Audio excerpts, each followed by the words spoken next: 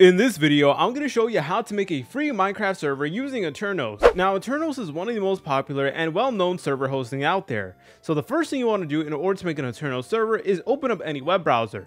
You could do this both on a desktop or on a mobile device. And all you want to do is you want to go ahead and look up Aternos just like so, then go ahead and press on enter, and you want to go to the official aternos.org website just like so. Now, it is going to greet you with a page that looks like this, and the first thing you want to do is you want to go ahead and press on this button over here that does say play, and then just go ahead and press on that. We now need to go ahead and create an Aternos account. Now, you guys have two different options. You guys can go ahead and create a new one entirely over here, or you could sign in with Google, and then it is automatically going to create a new account for you. So if you were to press sign up, you can go ahead and enter your username over here, and you just need to press on agree to the terms and service. I agree that my personal data is stored, and then you will need to create a strong password. So let's just go ahead and do this option over here. So I'm just going to come up with a unique username really quickly. Okay, so here's my username, and then I'm just going to press on next just like so. And now you need to go ahead and enter in your password, and then retype the password, and then an email as well, which is optional, but I recommend that you guys do it. Okay, afterwards you just want to go ahead and press on sign up just like so, and then you should be good to go. And then it is going to greet you with a screen that looks like this. Now, even though Aternos is a great option, unfortunately it is not the best one out there. There are many other server hosting providers out there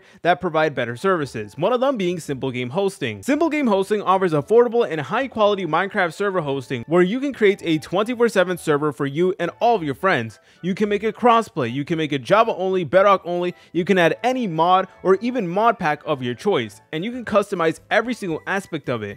And also there's 24/7 live customer support, so you can ask a server expert to help you out with any of your issues. Simple Game Hosting is incredibly beginner friendly, and it is a premium server, meaning that you're never gonna have to worry about lag or anything like that, and they optimize every single aspect of their server, unlike Aternos. And at the moment they're currently doing a site-wide sale where everybody gets 25% off their very first month of Minecraft server hosting. So guys, if you want a higher quality server than Aternos, then I suggest checking out the link in the description down below and in the pinned comment. Alright guys, that's enough yapping out of me. So the next thing we're going to be doing is we're going to go ahead and press on this button over here that says create a new server. Then it is going to bring you to a page that looks like this, and here's where things get a little bit important. You want to go ahead and select whether you want your server to be Java Edition or Bedrock.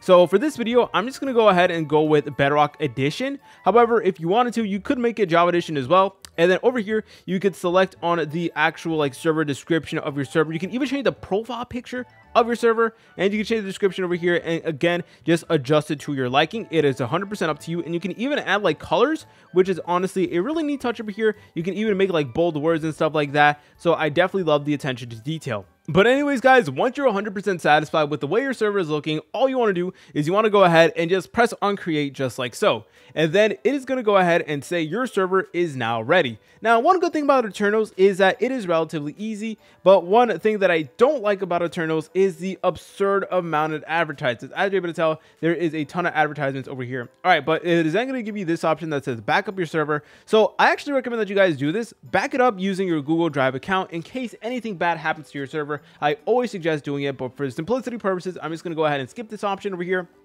All right, and then you're going to be brought to the server dashboard. Now, in this server dashboard, there is a lot of different options over here. So I'm going to briefly explain the main important parts of the dashboard. So over here is your server address and your port and the software and the Minecraft version. At any point in time, you guys can change the software or the Minecraft version if you want. Those are important things that you guys should know. And over here where it does say console, you guys can go ahead and actually write your commands, and this is basically going to give you a written history showing you exactly what is going on in your server. So every time somebody logs in, it is going to let you know in the log. Every time somebody types in the chat, it is going to appear right here.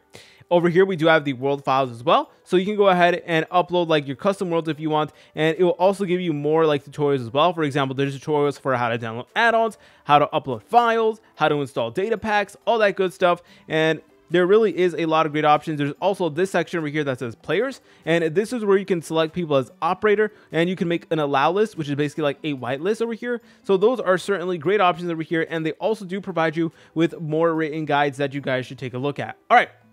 And over here, we do have the option section, and this is just a bunch of different toggles. So if you want more people to join your server, here's where you go ahead and change it. If you want to change the difficulty, here's where you would do it. If you want to change the game mode, you can go ahead and do it right over here, crack, etc. And over here, you guys can select on the time zone. Okay, but once you're 100% satisfied with your server, you made all of the necessary adjustments that you wanted to, what you want to do from here is you want to go ahead and press on start.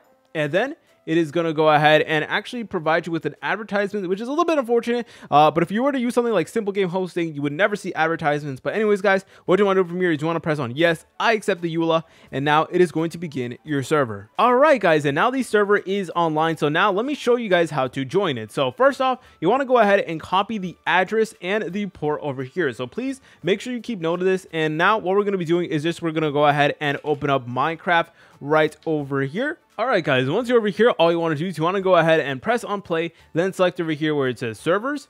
Then afterwards, you want to go ahead and press over here where it says add server. Then you want to paste in the server address. And also what you need to do is you need to go ahead and copy the port, which is right here.